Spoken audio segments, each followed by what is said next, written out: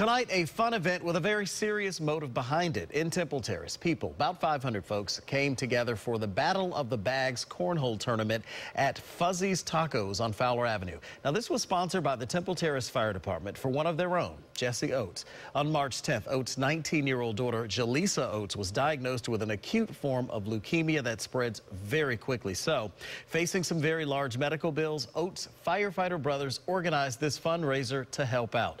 Oates tells me that he's very grateful for the love and support of his fellow firefighters and really the entire Temple Terrace community. I'm overwhelmed. Like I told one of the guys out here, I don't even know how to feel with something like this. It was genuinely done. It came from just a hug and a quiet moment and what's wrong with you at the station, at the fire station. And from that moment, they grabbed the bull by the horns, took off, and I'm just floored. Fuzzy's Taco Shop donated 15% of their sales today for the day of the event. And there's a GoFundMe page that's also set up to help if you'd like to help. We put a link to that on our website, WFLA.com.